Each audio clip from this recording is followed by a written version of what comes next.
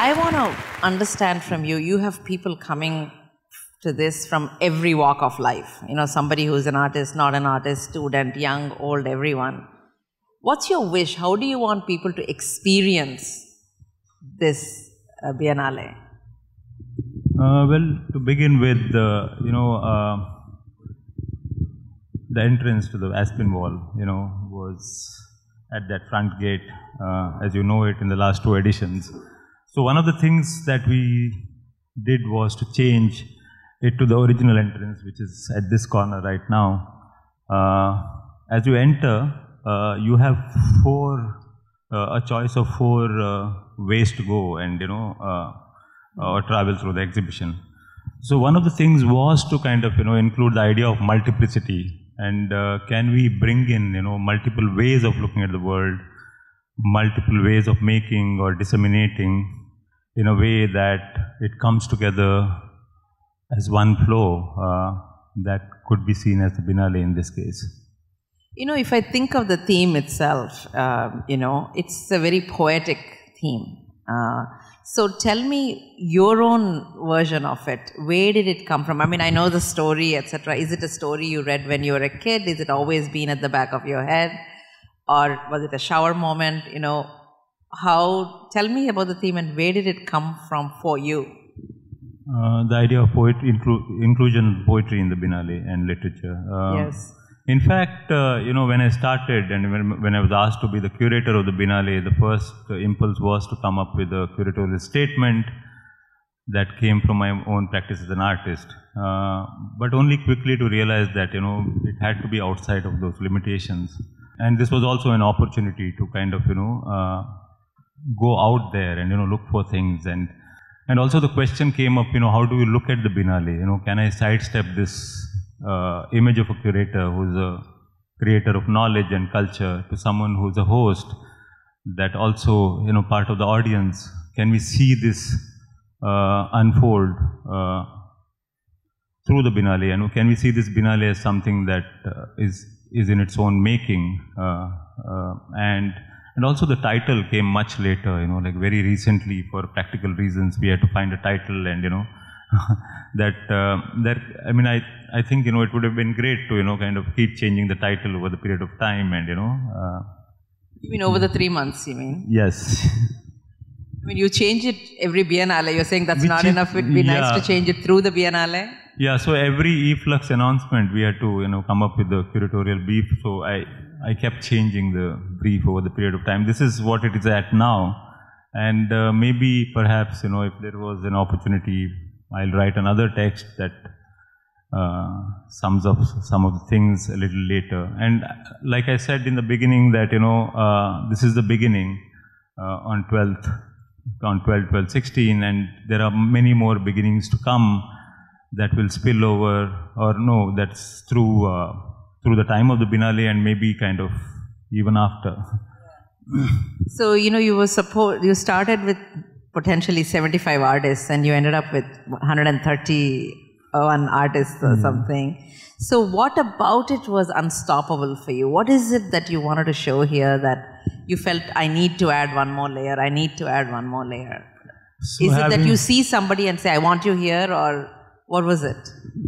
Yeah, I have to start from the beginning, like, when we decided to be outside of my own practice and, where do we look? And, I started these conversations with people who are seemingly outside of, so to say, the expectation of a Biennale space. And it started with, having a lot of conversations with, especially people in the traditional arts, and how do they look at, what does it mean to be contemporary? What does it mean to be together in time is something we were looking at. And then, and that it emerged that, we could, invite poets and writers. And one of the first people that I met was a close friend and a collaborator and a co-traveler and an inspiration in many ways, was Sharmishta Mohanty. And she's been very, very instrumental in, kind of pointing me at various directions that I wouldn't have otherwise imagined. So first artist we invited was Raul Zurita, I mean, that was not such a difficult decision because he's already has one foot in, kind of visual art world, so to say, because in the in the mid-80s, he made this work, writing 8-kilometer lines on the sky with the help of jets. And right now, he is working on projecting his words on Chilean cliff. So when we invited him, instead of me coming up with a curatorial statement, we had him read his poetry. I mean, that was the perfect beginning to this. So then on, it kind of was like chain of events and very, very organic that, things started emerging everywhere. And having moved out of my practice, so to say, in terms of being a curator, I think, it's come a full circle, so to say, to, kind of, I see a lot of resonances of how I started, but looking at it now, it's looking at it from a very, very different perspective. Yeah. So, actually, my next one is a follow-on to that. As an artist and a curator, do you need to be different people? Because as an artist, you have a certain point of view of, this is what I like to make, this is my statement. But as a curator, you may be working with people who may not agree with your point of view. So how do you separate yourself from being an artist or curator? I think I spent a lot of time right in the beginning to, figure out what curating means really, and even kind of reading up books on curating. And, I remember reading Ways of Curating by Hans-Ulrich Obrist, only to be very confused at the end. And, and I thought that, it would be best to kind of, start with what are my affinities. And in my own work, I've been looking at, including all those spaces or bringing in all those spaces into a space that is meant for contemporary art. And where does this space come from, And I see that there is an essential difference between what happens inside of a museum or a gallery space in India and what happens outside. So there is a kind of case to be made in terms of where we come from and how we are taught to make art. Yeah.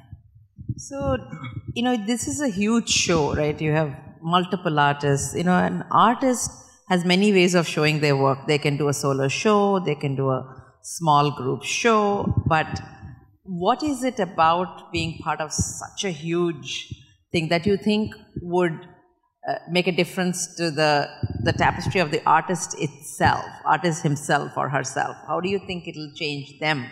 I think when you think of a Biennale, and especially Kochi Biennale, I've been a part of this Biennale as an artist in the first edition and second. I think it's much larger than any one of us. That it must be in a way that, you cannot fathom it all on an individual basis. And it's also about conversations, that what you catch from other people. So I think, this idea of multiplicity or multiple, in an effort to, construct multiple narratives, it's also about that, you may miss some things that may be revealed through another conversation that's somewhere, that you don't see all these works as postulations in a certain narrative, a singular narrative, but also between, what happens in all of those conversations between the works, between the audience and the works, that becomes a part of a larger experience of the Biennale. So in the last 2 years that actually I met you 2 years ago when the day you signed up as we announced as a curator. In the last 2 years, you've been very engrossed in curating this show. Have you been able to do your own work? And once this is over, what do you think? Do you think your own work is going to change in some way?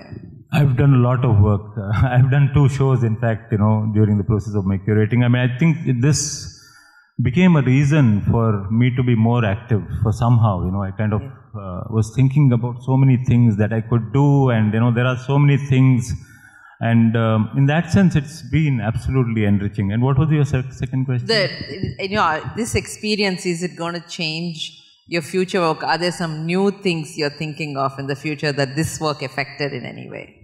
Absolutely, absolutely. I'm sure. Yeah. Yeah. Okay, we'll just have to wait and see. I guess he's not going to tell me now. So thank you so much, Sudarshan, for your time. And and so we worked with Sudarshan and his team, and we picked 4 artists. So we are going to continue the conversation with each of the artists to see what was behind their work. So thank you very much for your time. Thank you very much. Thanks.